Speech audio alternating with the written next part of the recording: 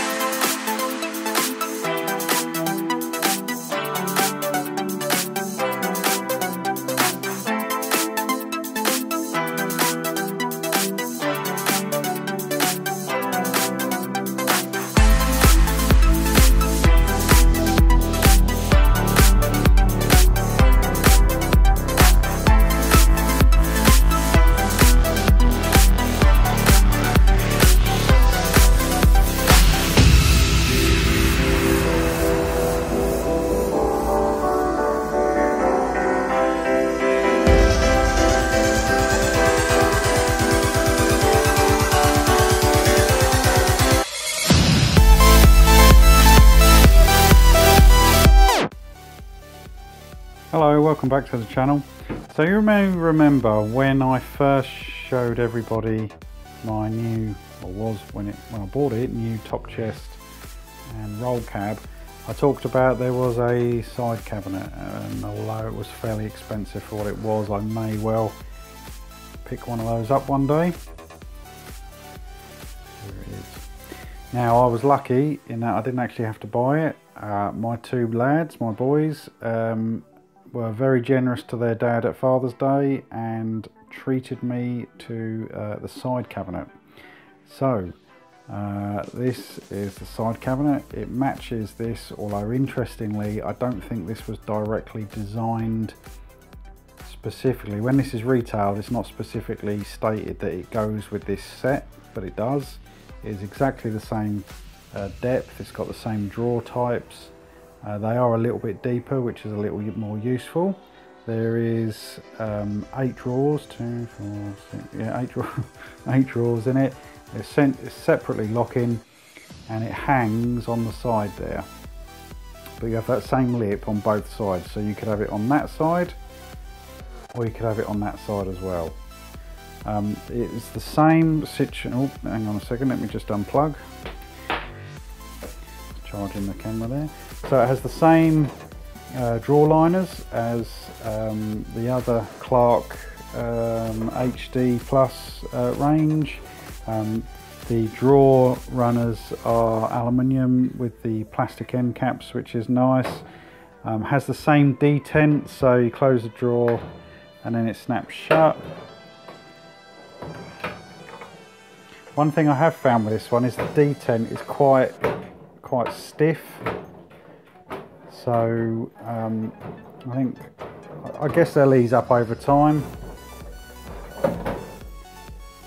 but I do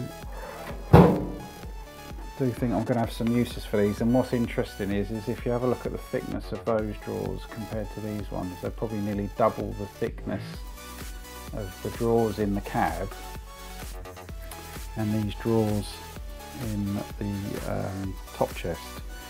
So I'm going to be able to put different things in there that aren't necessarily going to fit in that top cab or chest. And then there's a very deep drawer at the bottom here. Now for those who may be interested, so how deep are these drawers, Mark, we say? Let's look this out. So they're 2 inches deep, or actually they're a bit more than that. They're 550mm deep. And then the bottom one, which is deeper, excuse my poor camera abilities here when I'm holding the camera. They are, well, this one is 130mm, 13 centimeters, or 5¼ inches deep. Yeah, so they're about 26½ centimeters or 10½ inches wide, and 15 inches or 38½ centimeters deep. So, very pleased with that. A bit more tool storage real estate to get some more tools. I've got a bit left in that, and I've got the other tool chest still behind there, and that's full. The top chest's pretty full now, and the bottom cab is pretty much getting there, so that provides me with a bit more storage. So yeah, really pleased with that. So if you're thinking about getting one of that, this was £161, so I think the top chest was somewhere in the region of 200 and something. The bottom cabinet is about 400, so I'm not sure in terms of the cost of that whether that relates to just under that, but there we go. In any case, I'm really pleased to get it. You know, really appreciate that from my boys. I'll always obviously have that, and that's great.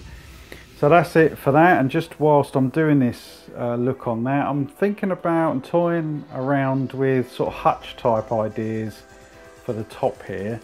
I don't really want to, these have to stay up here, and I spoke about it in a previous video where when this swings down, it hits these, it hits the top of the sockets, so it's a bit of a pain really. In previous tool haul, I've bought a light which would go up there, LED light. Not that I really need it, but perhaps if I put the sides in, it might become a bit darker under here. Not too sure. So I just cut a bit of PVC pipe just to see how that might be, how that might look. Not sure yet. Might grow on me. Keeps the dust from settling on them. The other option is I might store the sockets in a different way, but I do like how the sockets sit in there like that, and they're very easy access. In the bottom drawer of this chest, it's not deep enough to take a deep socket standing up, and I could put it in that bottom drawer, but it's not really the most comfortable thing. Keep bending down, you know. I've got sort of least stuff used in that bottom bit, but anyway, I'll work it out one way or the other. Yeah, so that's it for today. Just wanted to have a quick show on the side cab. If anybody's thinking about adding that to this kit, you know, if they've looked at that previous video and thought, I want, you know, see what that looks like. I don't know if also doing a bit of a mop up and all sorts here. Previously I spoke about this and putting this in the Jeep. So I've spoken to some police officers, and frankly, you know, there's no real issue with it going in the Jeeps. People commented, and I had a certain level of concern about it being assumed of being an offensive weapon. In the UK, you can't seem to put anything anywhere without it becoming some kind of thing you're going to get arrested for. But what my son has done for me, he's got a 3D printer, so he made me these clips for it to sit in. Printed those for me, so they would fit quite nicely along the seat, side of the seat in the Jeep. Yeah, so that's pretty cool. Pretty cool. So that's it. Thanks for watching. See you on the next one. Bye for now. Have a great day or evening or whenever you're watching it. Bye.